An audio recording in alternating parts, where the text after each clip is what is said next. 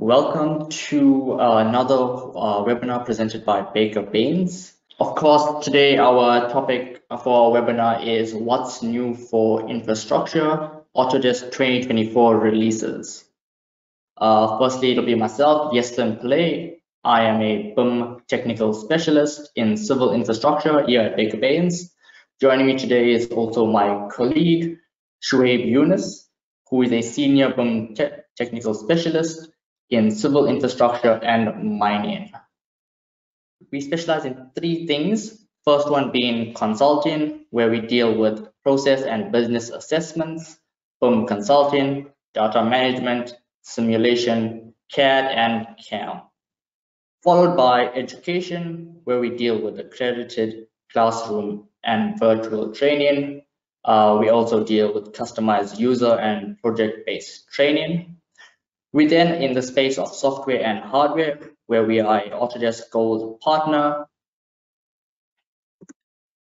We also partner with a few cool brands. The first one being Autodesk, which most of you are aware of. It is seen as one of the biggest, if not the biggest, in the BIM space.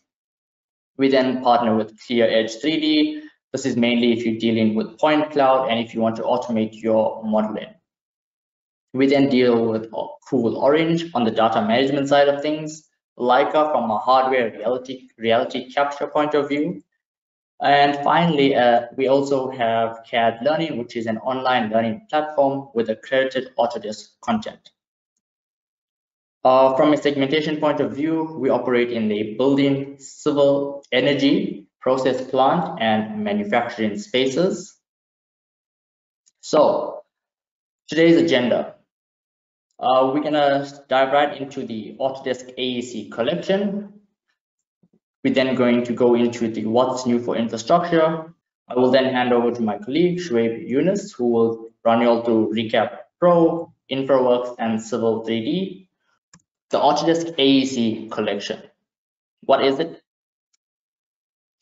The Autodesk AEC collection is made up of a numerous number of softwares that help you design better. Here we have the AEC collection, and I've highlighted all the software programs that we will be touching on today. I will be touching on Revit structures and robot structures, and then I'll hand over to my colleague, Shuaib Yunus, who will be touching on InfraWorks, Civil 3D, and Recap Pro. So let's get into the what's new for infrastructure, Autodesk 2024 releases. Before we get going into the Revit structures point of view, I'd like to highlight a few new enhancements and new additions to Revit 2024. The first one being the My Insights in the Revit home. So the latest version of Revit, Revit 2024, introduces a fresh addition to the Revit homepage called the My Insights panel. The Revit My Insights assists users in optimizing their design tasks and saving time by analyzing their usage data, identifying their patterns and their workflows, and quantifying frequently used commands and keystrokes. By doing so, Revit provides more valuable insight and recommendations on how to enhance efficiency during the project design process. Revit also offers a range of information, recommendations, hints, and tips aimed to enhance your efficiency while working within the software. These resources are designed to provide valuable guidance and support, helping you improve your workflow. The page displays cards. These cards you're able to react with, and if you wish to learn more, you can simply click the Learn More option to access additional online content, providing further information and resources related to the topics at hand. The next really cool enhancement is the introduction for the dark theme in its user interface, specifically for the first level elements such as the properties palette, the project browser, options bar, status bar, and your view control bar. Users now have the flexibility to choose between a dark or a light theme for the drawing area as well by accessing the corresponding options either from the ribbon or the options dialog. This allows for a more customizable and visually comfortable experience within the Revit environment. Another really handy feature introduced in Revit 2024 is the search in project browser. So The newest update introduces a new search function, which is located at the top of your project browser. This addition allows users to easily search and locate specific elements or components within their project. By utilizing the search feature, users can quickly find the desired items, streamline their navigation, and enhance their overall productivity within Revit. Revit also initiates automatically and dynamically so it updates the display results in real time as you type.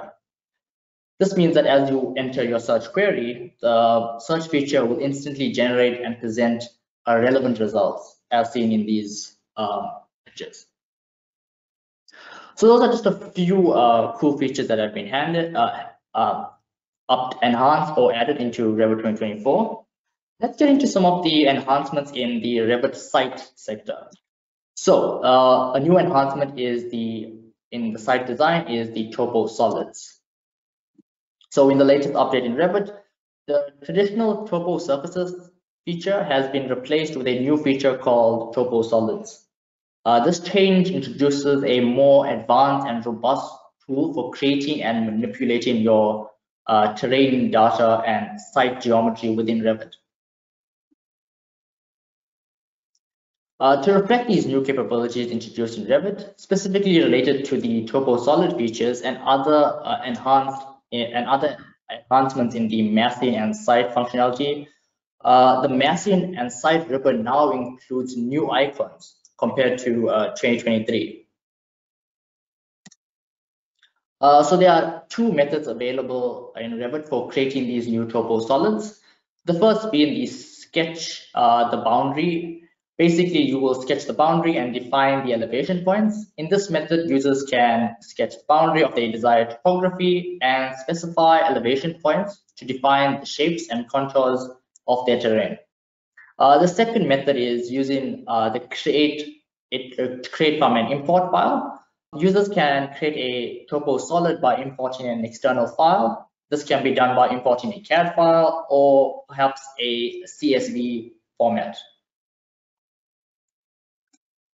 This process of upgrading the existing topo surfaces from previous versions to a new topo solid feature is made simple with the new generate topo solid found in the contextual tools. This tool enables users to easily convert their existing topo surfaces into topo solids seamlessly. The next new enhancement is the site design graded region. So Revit 2024 offers a powerful feature to help reduce site construction costs through the balanced cut and fill analysis. This feature allows users to determine the costs associated with landscape modifications during the site development by providing detailed reports on the cut and fill volumes. To perform the cut and fill analysis, Revit introduces a concept of grading regions, which can be applied to your topo solids. The grading tool allows users to designate specific areas of topography as demolished and create a copy of the topo solid with a matching boundary in the current project phase. Using the point shape editor, users can then grade their different areas of their topography by adding, deleting, or modifying their elevations. This allows for precise adjustment to the terrain to achieve the desired grading design. To obtain accurate cut and fill information, users can also generate a topo solid schedule that can report the cut and fill volumes of the graded region. This schedule will provide you valuable insight in the earthwork quantities required for site preparation and aids in the evaluation of construction cost. So, a quick overview video showcasing these tools in action. So, Revit 2024 assists in enhancing the excellence of your design by introducing the topo solids as mentioned. So, enabling a more efficient modeling of topography and documentation of landscape projects as seen. Topo solids are families created from CAD imports representing solid geometric with intricate compound layers and type parameters as seen on screen. You can now also grade surface points more efficiently using the point editor, which functions similar to the family shape editor. Additionally, you can have the ability to display patterns aligned across entire surfaces or edited floors. We're now going to head into the Revit structures segment. The first new enhancement is the additional part alignment option for freeform rebar. Revit 2024 offers enhanced options for aligning bars in your rebar set. Users now have the ability to choose their preferred alignment method and can align the bars parallel to the selected planar faces using the align constraint feature. You have the ability to adjust the settings for freeform rebar now. This can be done by either using the bar alignment parameter in your properties palette of the structural rebar, or by utilizing the toggle option directly on your canvas. The next enhancement is the stirrup orientation for freeform rebar. To modify the orientation of the aligned distributed rebar's closed stirrup, you can conveniently toggle it by pressing the spacebar. This functionality allows you to easily switch the orientation of the stirrups within the rebar set. It is important to take note that this feature specifically applies to closed stirrups in the set, providing a convenient method to adjust their positioning as needed. So as a structural engineer using Revit, you now have the ability to apply hosted loads to specific areas of your panels and members. This enhancement allows for more precise and targeted load assignments, enabling engineers to accurately analyze and simulate the effects of loads on specific portions of their structural elements. Additionally, in the latest version of Revit, point loads can now be placed at any location on their host element. Furthermore, another notable feature is the ability to copy loads to other hosts. This functionality streamlines the load application process, allowing you as the engineer to easily replicate loads from one host element to multiple others. As you can see, this will save you a ton of time, especially when dealing with repetitive load assignments across similar elements, resulting in increased efficiency and productivity during your design process. So this feature was brought in as an update in 2023, but has now been enhanced for Revit 2024. The new update in Revit introduces the ability to create curved panels. This can be achieved by utilizing the panel by extrusion command and selecting your curve or line to define the shape of the panel. By following this process, users can easily generate curved panels within their project. The next enhancement and addition to Revit 2024 is the patterns and color for structural area loads. So structural area loads can now be visually presented using color coding techniques. This functionality allows for the engineer to distinguish the different load natures through using different colors. By applying these different codes, the documentation of the analytical model becomes more clearer and more visually informative. We also now know when working with loads, the scale can now be controlled via the structural settings dialog box. Here you can set the minimum and maximum loads value and set the actual length of the arrows. This is useful to visually check the load magnitude.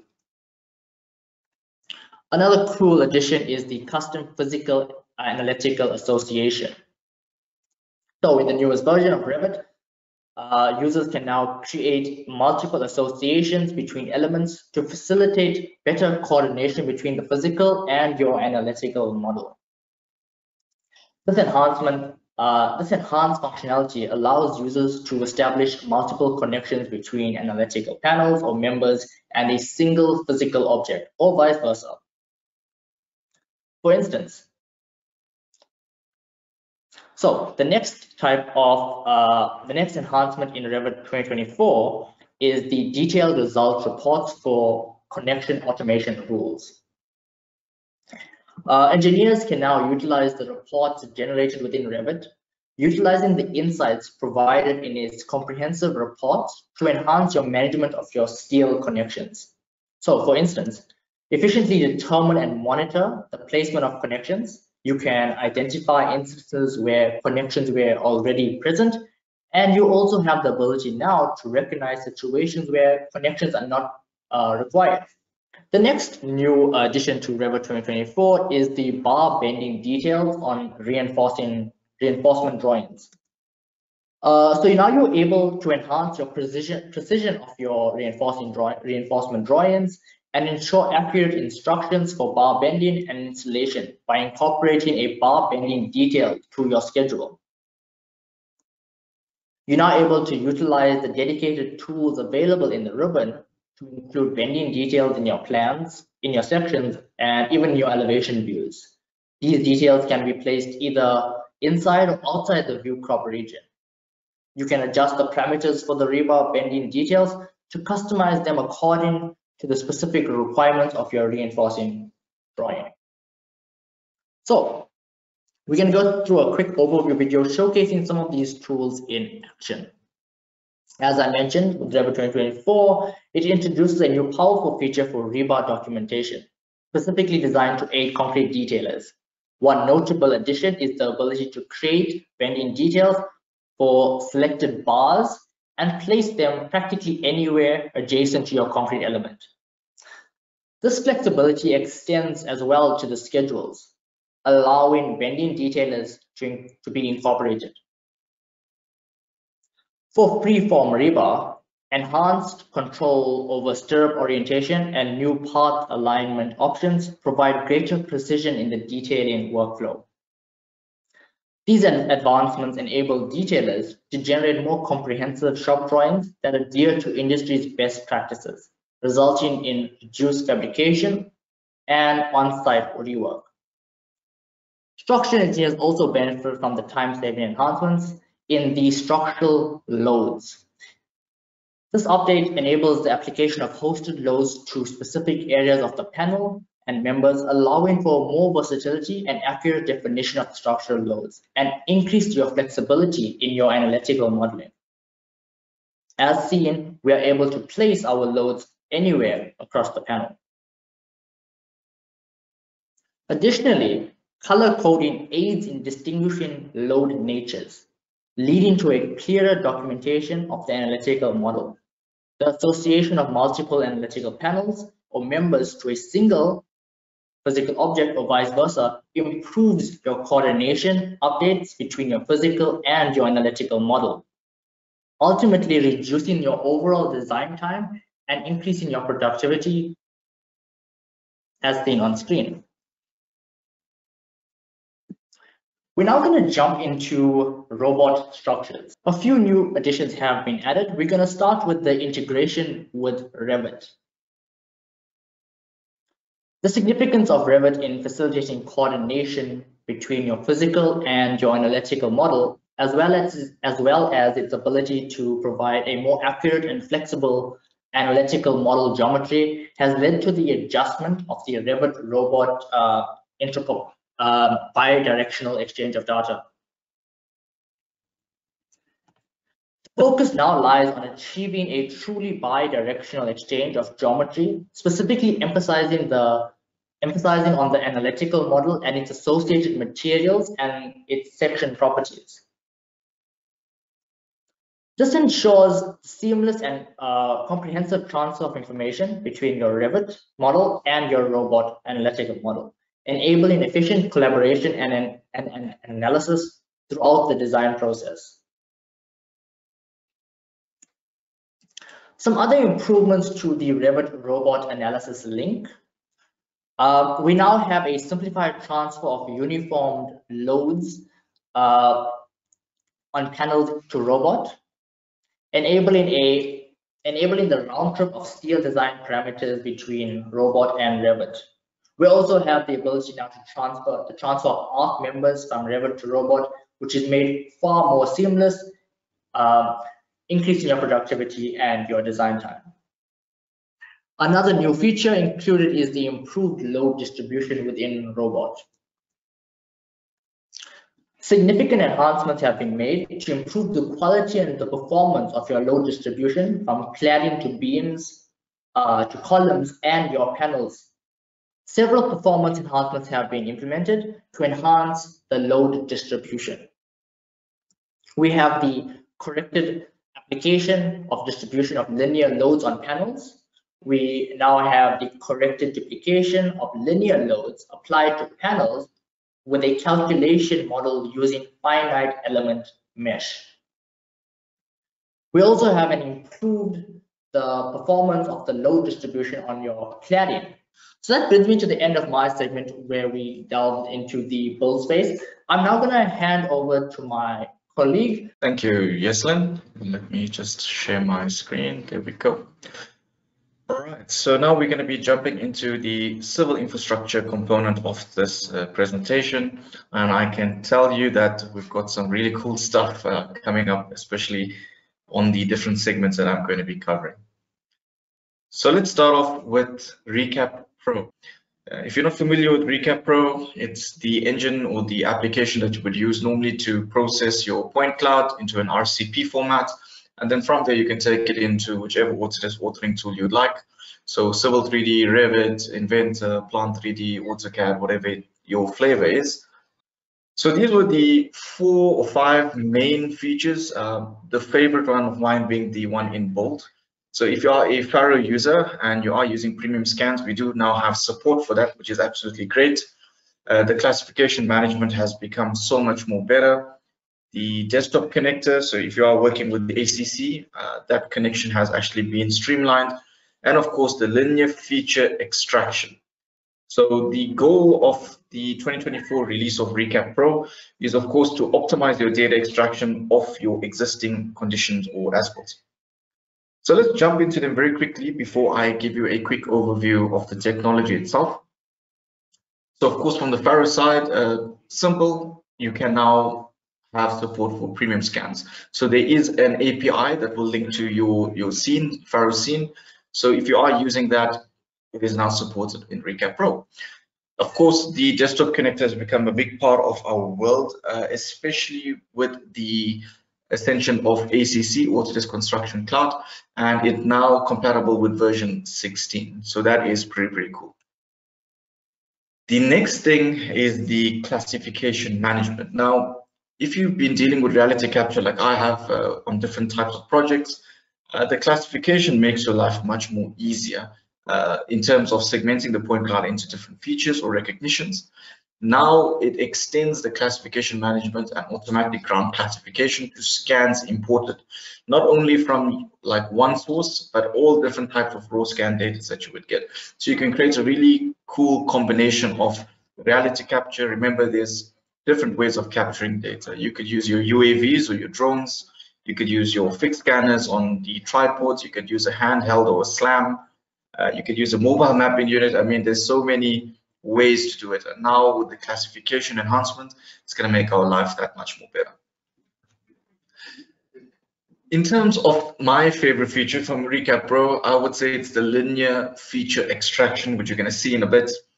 What it does is it uses ML or heuristic algorithms, so machine learning, to extract geometry. If you're not familiar with the heuristic algorithm, in simple terms, it uses mathematical computation to replace all the traditional ways of computing things, right? So it solves problems using a quicker method, more versatile to our environment.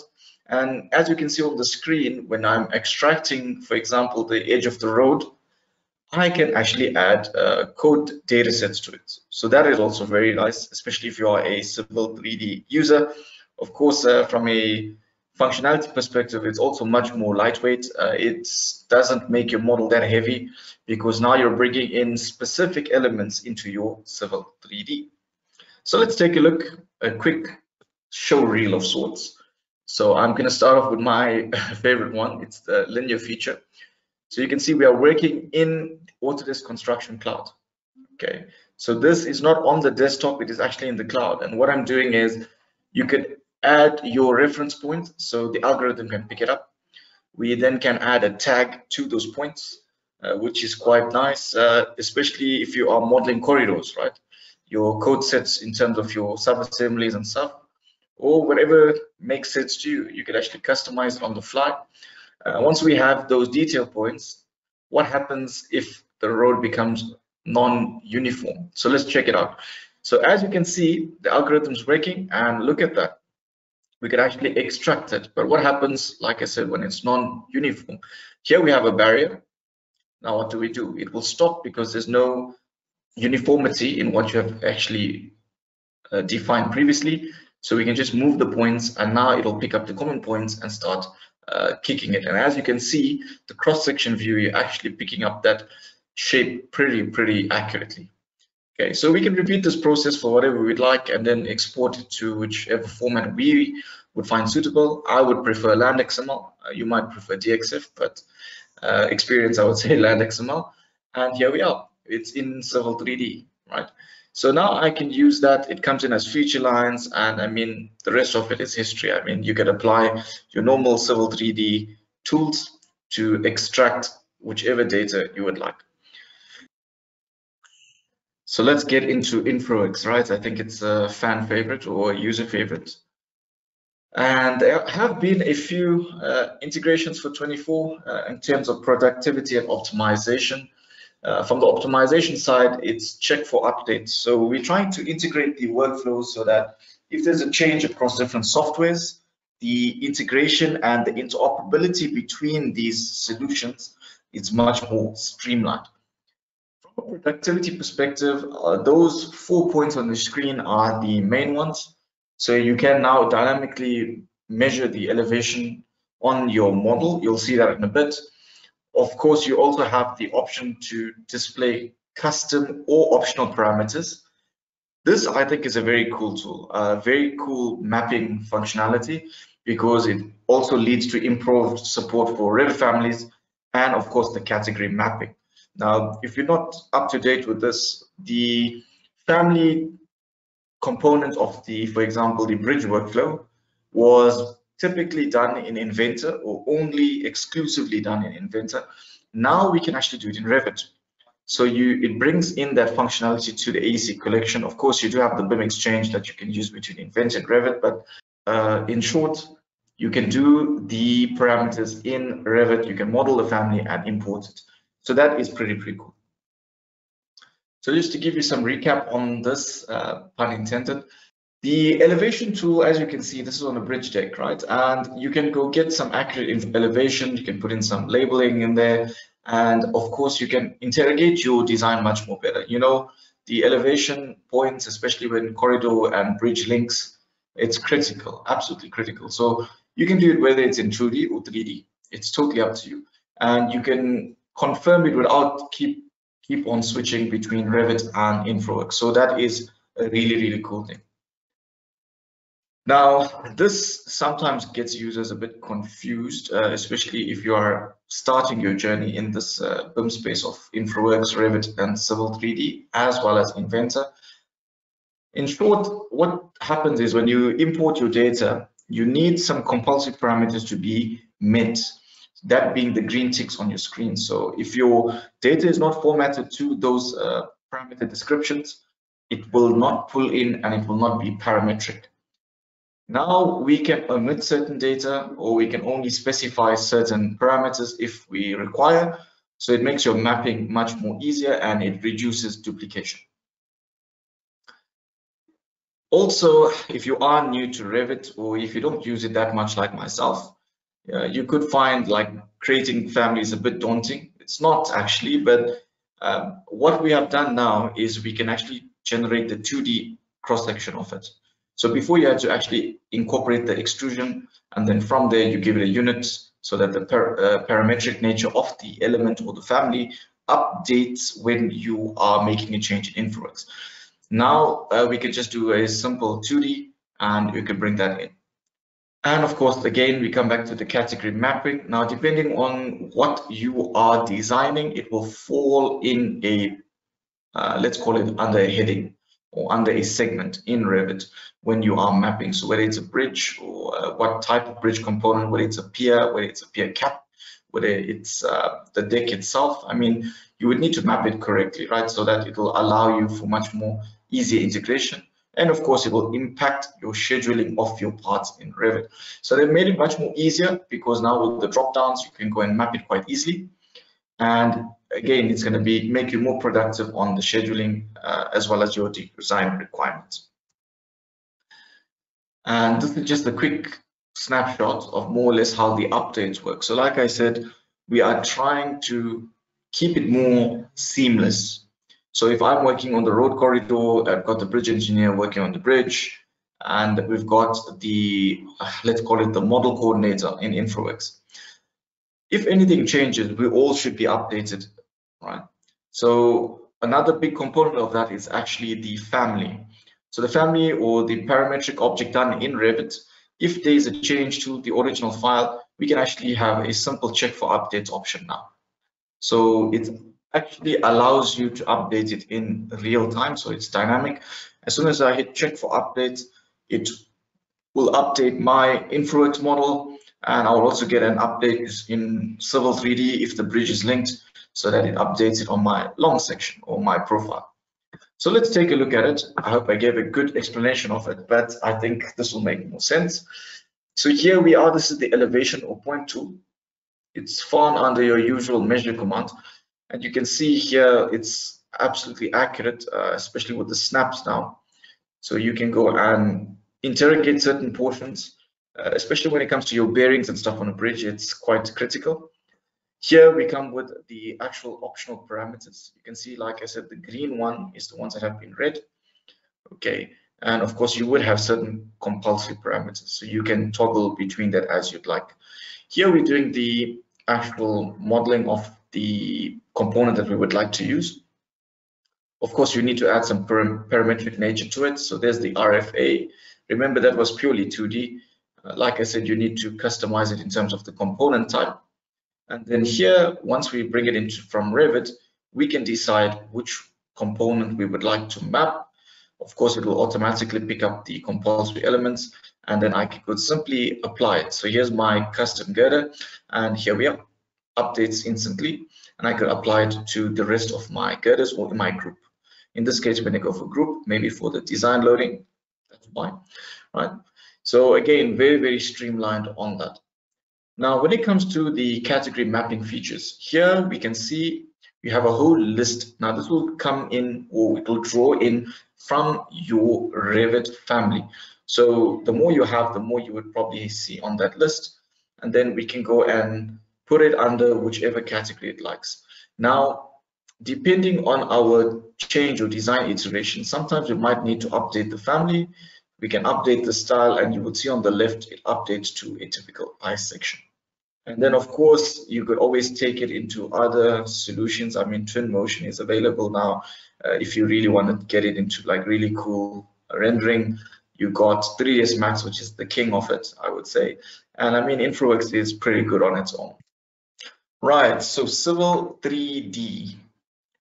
Right, so Civil 3D is the powerhouse, hands down, for civil infrastructure design. If you're doing anything horizontal, definitely this is your powerhouse. Now, we always try to create more of the optimization style, meaning we want it to be faster, we might more iterative, and especially with all of the programming and visual scripting that's going into it, the integrations, you really need Civil 3D to be beefed up. And you can see these were the core themes of 2024. So before I get into the efficiency, the main thing was the digitization of existing transportation systems. For maintenance, rehab projects, even new projects, you're going to need the existing network. It's a key part of our projects. We're going to need that for tie-ins, existing conditions, whether we're going to be upgrading or reducing, whether we're going to be discontinuing routes. It does happen depending on the urbanization in your area, right? So you can see there's a big part on the corridor transitions, which is absolutely great. I have used it recently, pretty easy now, making it too easy, I would say, but good stuff, right? And of course, if you are in rail with your cans turnouts and stuff like that, the API that you're going to see is pretty cool. In terms of sustainability, I think that's a core theme. It's with the sustainability goals as well, in line with them. So the connector architecture has become a big part of our world, designing much more, I would say, thoughtful infrastructure, because now you're really incorporating things around it. And last but not least is, of course, the civil design efficiencies. Sub-assemblies, I'll talk about that in a little bit because again, a lot of people get confused with that. The Explorer is still fairly new. We haven't seen a lot of people adopt it yet. So people on school, professionals, please go check it out. It's really cool, especially on the project management side of things. So go check it out. It's built into Civil 3D now. Pressure networks, there have been some enhancements from a modeling perspective. And then of course, general performance enhancements, right? So you can see those are the 3 key themes that we're focused on for 2024. Now let's jump in here. Let's start off with the efficiencies. Now sub-assemblies, yeah, you have a few options. I would say the easiest option or the lazy option would be from Polyline. However, you still have to assign your code sets and links to it. And that's where, again, people kind of get confused, but it's not difficult. I mean, you could actually use the help file. The help file is absolutely great, showing you or detailing how these assemblies are created. But what we've done now is that we can actually create a file path that links into a specific project. So let's say you have a team and you would say, okay, these are the set sub-assemblies we're going to be using on this project based on our calculations, our design, our engineering. We want probably the drafting team or the design team or the BIM team to use only these approved, I use that word loosely, but let's say it's those assemblies that we are approving for this project. So we can link it in directly here. That's where you can see the red block. You can see the sub-assemblies will have a link in there. That is actually a file path that we'll create, and it helps everyone on the project to keep in track and also stay uniformly to the design requirements. So that is the main thing, and of course the synchronization between the sub-assemblies. So let's say I created the sub-assembly for my BIM team and I've published it, and we've realized upon engineering integration that we might need to modify it. We want to control it from our library. So I can make a quick change to it on the codes, save it, and the BIM team, the modelers, they can actually refresh or hit an update on it, update the assemblies in the corridor, and boom, done. So it's more streamlined, it's more controlled, especially working on transportation projects. People can go off script quite a bit, and I really enjoy this feature, so I can keep a control of my team.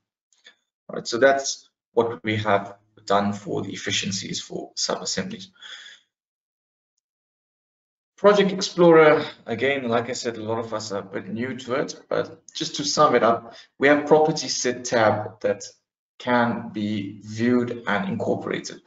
Now, with the whole open BIM charge, where we are going for data is king, of course, we incorporate these property sets into our metadata, or vice versa, or bi-directionally.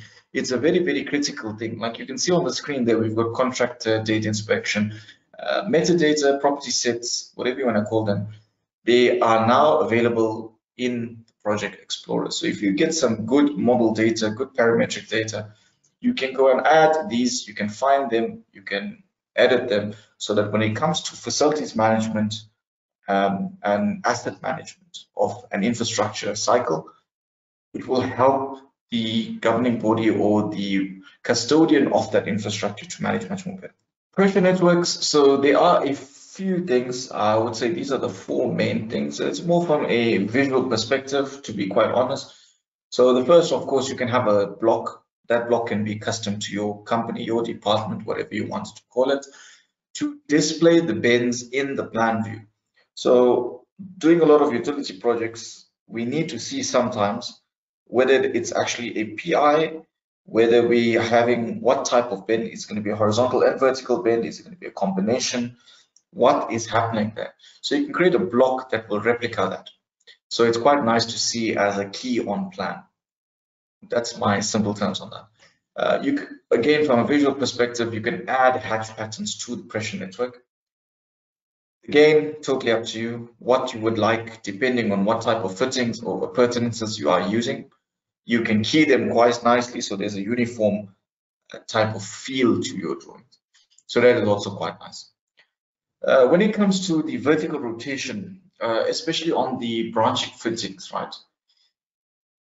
It has been a bit of a challenge a little bit, but now what they've done is we've created an automatic vertical rotation. So you can align that with the branch pipe runs or slope. So your rise of runs or runs of rise, whichever one you are using for your slopes, you can align that much more uniformly and it's much more automatic so that you can actually manage it a bit better. So that also is pretty nice, especially if you have long runs. Of course, we would normally have standard lengths, but generally, depending on the nature of your project, the runs can get quite long. So you need to keep your eye on that. And last but not least, this one I've heard a lot about last year. Like how do you would connect to a T to T or a Y? They've added it.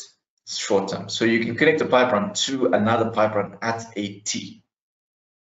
Okay, Y or a cross. So if you have a four-way where two pipes are going creating like an X, you've got a Y or you've got a T, it's added to it. So go give it a shot. It's a cool part for the pressure network section of the 2024 release. The ArcGIS part of it, again, it has become a big part, especially on large scale projects, where now we can actually, well, if you haven't heard of this, there's a direct integration with ArcGIS Online. It's an Esri and Autodesk have formed that integration. So if you have a GIS professional in your midst and they have a database online, they can grant you access to it. Or if you are working with a municipality, they can give you the data. You can import it as that file, whatever it may be. You have those links. But for the ArcGIS connector, especially for online, now we can import objects from ArcGIS as AutoCAD. So it can be point, it can be polyline or polygon. Again, it depends on the quality of your data, right? If you have good data, you can have a lot of metadata. However, if you just have the representation of it, maybe from a saves back edits that was pushed to the GIS database or bidirectional in nature, you're going to have that. And then if you just have the polyline, I mean, in Civil 3D, you can create an object data table and attach it to that elements. Can take a bit of time, to be honest. But once you have that data and you save it back to the original GIS database, you're good to go. That data is there. So that's a great thing as well. You can configure the settings. You'll see it in a little bit where you can decide how you want things to be imported, displayed in Civil 3D. And of course, that includes the ARC objects, but remember, it's only subjected to the portal only. When it comes to the digitization, this is more on the transitioning part of things. So in short, you see when you create your transitions normally in Civil 3D, you have two options, right? One is you could actually create the transition by drawing in a polyline, targeting to that polyline, giving it an elevation based on your slope, changing the corridor region to match that depending on the slope orientation of your widening. That is the easiest way. The second one I would prefer is where you would use a simple widening tool that will allow you to control the taper length as well as the transition length. And now we have an option where you have the corridor transition that will appear on the ribbon. And then it will open it as the panorama, what you're seeing on the screen. So you'll see that there, you can go ahead and toggle the transitions or the changes. So you can adjust the baselines quite easily. So that can help you control it, whether it's linear or reverse curve or whatever it may be. So you can go inside it, okay, I wanted to start at station 200 to 300 or 200 to 250. This is the type of transition I'm going to use. You can replace the cross section or the assembly for it if required. And you can see the results at the bottom of the screen. So the .NET and the API have really streamlined it. If you're not going into an API or .NET editing, simply just use it from the ribbon. And then of course, Rail, the last one before I show you a quick overview. You'll see that Rail has hit a lot of interest over the past few years. The visualization component is fantastic. You can see that is literally in Civil 3D. That looks pretty good. But you have more control in Civil 3D so that when you design your corridors, your transportation corridors, you can get what you're seeing on the screen. So you can import that data design to use in Civil 3D. You can draft it quite nicely. You have a lot of the ribbon pop-ups that help you to customize in terms of the APIs. And of course, the turnouts are more manageable. right? So it's much more automated. Think of like an Excel sheet. It's that type of vibe where you can actually import those data, look at the turnouts, interrogate it much more better, put in your values, and boom, you would actually see the turnout update in real time. And then of course you need to apply your engineering knowledge to see if that is design compliant or not, or suitable to your project requirements. So this is what's new in Civil 3D 2024. So let's start off with the actual sub-assemblies. Like I said, you will use a sub-assembly composer. You can see it's giving you a quick flashback of what I've just said. But the sub-assembly composer, again, still same. You would still create the assemblies as PKT files. But the thing is, you can go and add a file location to your tool palette. So here we are, we can go to our project, we can select the sub-assemblies, and it is now linked. So once that is linked, you should see a tab that has been created. In this case, we just call it custom. And those were the assemblies that were created for this project. So we've got a tunnel. Here we are. Again, these are the code sets. Don't worry, it's not as daunting as it looks, right? It does take a bit of time to get to wrap your head around, but once you do, you're pretty good. So once we've done that, we've made a few changes. We can hit refresh. You can see it gives you the normal hazard sign. And once I click update all assemblies, you should see it adjust in width. So again, more control on your transportation projects rather than letting your BIM team or draftspersons or modelers update it in the model. We want to have much more control of the data. And you can see it is linked quite nicely. The next one is the corridor transitions. Like I was saying, pretty nice tool. This one is a very nice tool. You'll see that edit transition option on your ribbon. You can zoom to the transition. So here we are. And then we can go and customize it, right? So you can see those flags show you the extent of the transition. We can also go step by step through it if we'd like. And we can also lock it depending. So you can see here, that's where we've got the ramp. So sometimes we don't want that to move. Maybe there's an existing house there. Or sometimes we have flexibility depending if it's a greenfield project. And we simply hit apply. So again, as engineers, we normally like Excel, and that makes your life a bit more easier.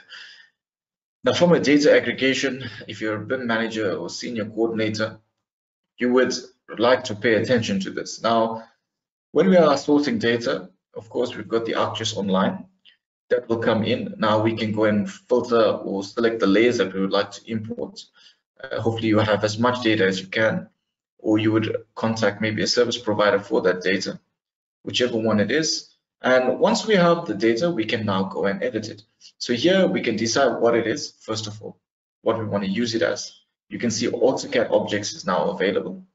And we can also drop it in the correct layer. So if you have a CAD standard, which you can apply quite easily to Civil 3D, you can go into that designated layer, or you can consolidate it at the end. The last one is the Project Explorer. I would think it's the last one, right? You can see that we have the option on the ribbon built in. So you should see it. If you don't, go to your Autodesk account and install it. But by default, I think 2024, it installs it off the bat. And here is the property set data I was talking about. So based on what you have on your model, you can go and customize that data, add it. Might not make sense to you as a designer right now, but if you are handing over the data in its as-built maintenance, facility management stage, it is a wealth of knowledge to have. All right, so we are at the closing right now. So this is the AC collection. You can see it has been purpose-built to create tools that have been used by architects, engineers, and construction professionals. So how can we help you? Pretty quickly, we can educate you, or if you're a business, we can assess and consult with you, or you can have a blend of both, right? So of course, educate is the more popular one on the professional side of things. So if your teams need to be trained or upskilled, so we've currently got 3 CPD courses that are in class or virtually. So that is also great. You can get your CPD or we can facilitate it through us. The courses have been accredited by SAICI and so on. We also got an online portal. So if unfortunately you can't make it to class, you get subscribed to our portal, and that's available 24/7. You need an internet connection and you're good to go. This is quite a really exciting segment in our development as Baker Bains, where we're creating localized content. So things that we hear in the market that people are actually struggling with, guides, tutorials, courses, it's on our website. So check out Transformation Tools. It's pretty cool. And of course, if you are I would say, intermediate to advanced user, or you have something quite challenging, we can create a customized course for you.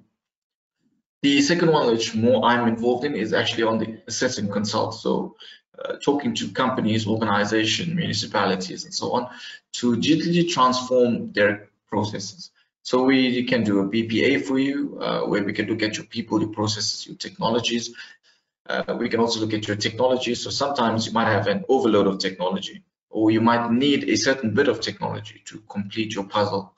We can advise you on that. And my favorite one would be pilot projects. So if you've got a huge project, we can grab a coffee, we can chat about it, and we can create a plan where we could do it with you. And with that, I am going to bring it to a close. So thank you everyone for joining. Thank you, Yeslin, for your part on the structural part side. It was really good. And we hope to see you all soon.